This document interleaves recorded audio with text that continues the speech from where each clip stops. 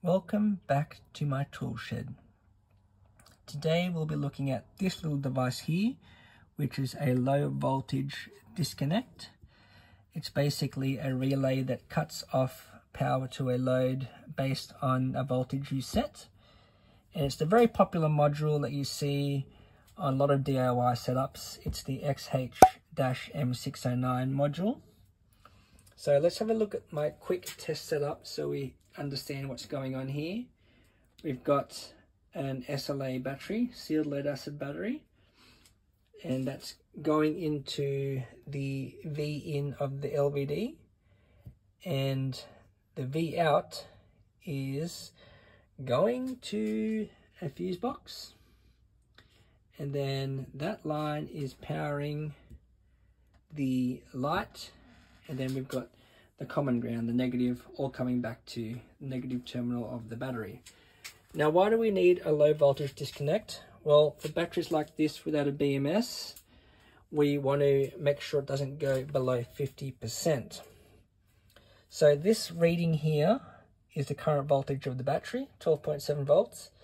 This light above it means that there is power flowing through the relay, which is letting this light turn on. To check the value of the low voltage disconnect, we just press the button once and it's going to disconnect at 12.5 volts. So at 12.5 volts, this relay will click, this light turns off, and my load turns off.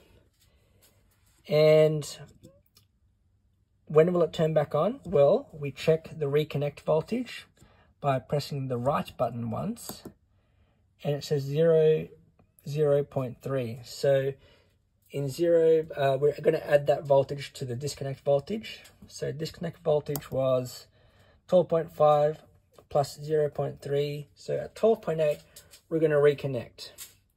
Now it's important you don't put the reconnect voltage too close, because at the moment, this reading of the voltage is probably a bit lower than the actual voltage of the battery because we're drawing a load from it.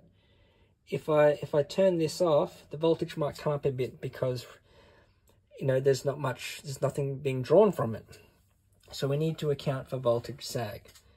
So just as a demonstration, let's set the disconnect voltage to 12.7 so this thing turns off. So to do that, we double tap the left button, and then we can use these both buttons to increment or decrement the values. So if I put it to 12.7, it turns off instantly because that's what we set the disconnect voltage. And as you just saw, load disappeared, and now we're at 12.9 volts. Disconnect is at 12.7 volts. And we're not going to reconnect until 0.3. So we're not going to connect until we hit 13 volts.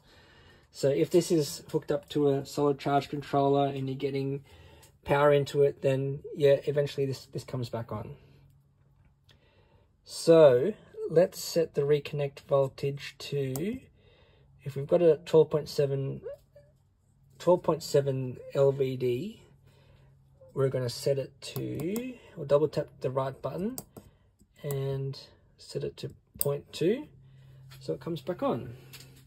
Now we might get into a loop here because it's just voltage is sagging, we disconnect, then the reconnect's 0.2, so it just goes in this loop. So that's what I said.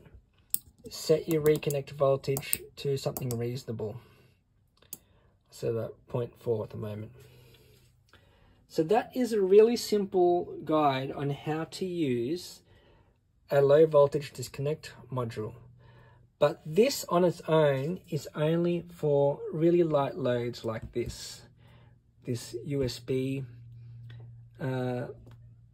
socket, power socket. I haven't checked the amperage on this, but I probably wouldn't go over 10 amps, and you can see by the size of the terminals. Next video, we'll talk about how to wire these LVDs to cut off high power devices like inverters. And as a sneak peek, we're going to use another relay to do that can handle a bit more current. But at the moment, that is just a really basic guide on how to use the XH-M609 LVD low voltage disconnect module. And I hope that helps anyone out there who might find that very useful. And I'm going to find it useful because, you know, I might eventually turn this battery into a little USB charging station, and I don't want the battery to go below 50%. I'll set this voltage to an appropriate value, and, you know, chuck all your phones, your iPads in there, and when the battery is 50% capacity, this thing will turn off, and I won't have to worry about draining every last bit of it and damaging it. Alright, that's all for now. I'll catch you in the next video.